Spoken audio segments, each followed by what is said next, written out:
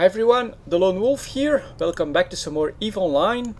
And in today's video I'm going to talk a little bit about the vexor, and the question that I want to answer in this is, what chip would I recommend to a new player that doesn't really know what he wants to do in EVE Online? And obviously my answer for that would be the vexor, because it's an awesome all-around chip. So we are in warp to a quick combat anomaly. Hopefully nobody is doing it. Yep, here we go, perfect. A Serpentis refuge, and I will quickly do this in this vexor that I threw together. It's a Tech 1 fitted vexor, and let's start out with the mediums for the batteries. No problem on that. If I want some movement, I'll just orbit this baby a little bit, and let's see how this goes. But yeah, the vexor, it is definitely one of the ships, if not the ship, that I would recommend to new players to go for first, especially if they don't know whether missioning is for them, or if exploration is for them, or PvP or whatever. I think the vexor is such a versatile ship that it can actually fit all of those roles, and that it's really awesome for new players to discover more about EVE Online. So here we go. I'm quickly going to do this site. Now, one addition that I'm adding to doing these sites that might be a little bit costly, something that I've been doing myself, is to always put out a mobile tractor unit, because that's actually pretty awesome. It really helps with the looting, and I've actually found myself deploy this in my Ishtar and actually looting pretty much every site that I find. So here we go. Let's see if my hammerhead ones can take care of that Corelli spy as well. Yeah, they can actually do some decent hits on that. So that's working out quite well. Let's go, keep going. Finally another hit, and I'm actually going to switch out to the hobgoblins now. Just keep this going. We even have a little bit of drone tanking because they get targeted. So here come my hobgoblin ones. Let's see if they can do this a little bit more quickly. But yeah, this is just a small combat anomaly, and as you can see, there's quite a lot going on. The main reason, I would say, why I really like the vexor for new players and personally, is because it's a drone ship, and I think that drones are, for PvE, one of the best weapon systems, especially for their versatility. Something like a vexor can field 5 medium drones or 5 small drones, no problem. That means that you can handle any frigate, but also any cruiser or even battle cruiser hull that the mission or the site throws at you. So just for that, it's really a really good ship. Now next up we got 5 frigates. Let's see who they target first. The disadvantage is that your hobgoblins or your drones do get attacked from time to time by the enemy pirates, but that just takes a little bit of extra management.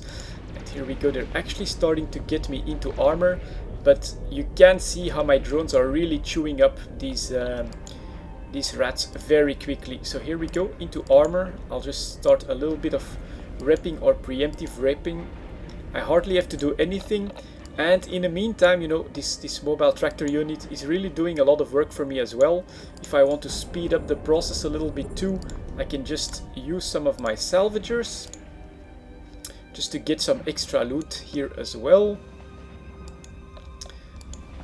And here we go, let's go. Corelli trooper down as well, and another wave. And I can also target another wreck for my salvager. Great, good stuff. All my drones are okay. I take a little bit of armor damage, but as you can see, my repping is doing quite well. Just keep going. This will cost me a little bit of cap, but I'm pretty sure that everything will be solved even before I get into any danger. So here we go, just take care of that defender for me. He'll go down now. Boom. More salvaging to be done in the meantime, and more stuff being tractored. Come on. There you go, infantry down, more salvaging. And is that the final one, or do I get a Serpentis spawn after I take care of this this mob? Nope, unfortunately that's all I get.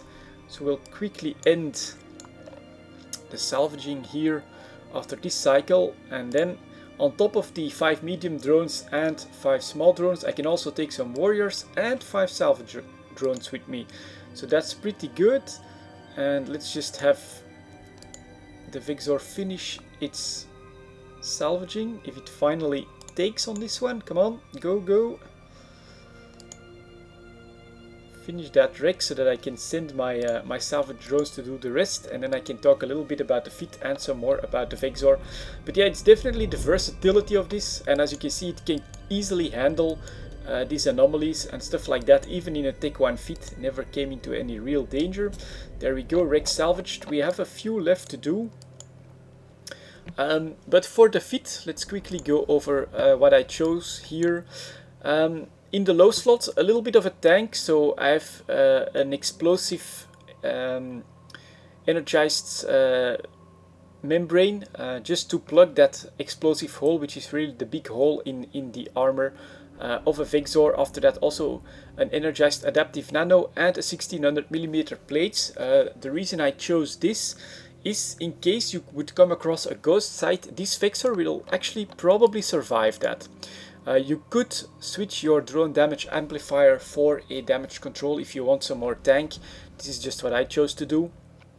Then in the mid slot, to get an all-around feel of or ability for this vexor, I put in a relic and a data analyzer, as well as a cargo scanner, and then just an afterburner for mobility. And then in the high slot, I put a core probe launcher so that I could do some high-sec exploration, a Tech 1 remote arm repair so that I could quickly repair my drones if that would be needed, and then just 2 salvagers to speed up the looting in the sites. So yeah, this is a very cheap vexor. It's just like 13 million for the whole package. So that's something that you can replace very, very easily. But it's also extremely well rounded. You know, this can do level 1 or level 2 missions, no problem. This can also do some exploration for data and relic sites. You can also do these anomalies like I'm doing right here, this combat anomaly, get some extra loot out. And you can do all of this slowly. Build up your wallet and then start to upgrade this vexor. You know, if you want to go for some rigs, that's something you could invest a little bit in. After that, you can upgrade your tank to a Tech 2 tank. You can upgrade your drones to a Tech 2 drones, just so that you can be a little bit more effective or handle more difficult sites. And but yeah, this will handle a lot of the content that is available in EVE Online for you to explore. I would recommend, and I would actually recommend this to almost anyone, to invest in some of these mobile tractor units, because they will help with the looting quite quickly. And then, as you can see, even from something like a small refuge, which is extremely common anywhere in high-sec, I got 2.5 million. So one of these must be something that's like Meta 4. Yep, here we go, this phased muon sensor disruptor. Let's do a quick show info here. It's a Meta 4, which is 2 million extra. You know, just 5 of sites like this, and you will have re-earned your vexor. So it's really, I think, an awesome ship. Stuff like a shield tanker would lose the mid slots to be able to field stuff like the analyzers and the cargo scanner.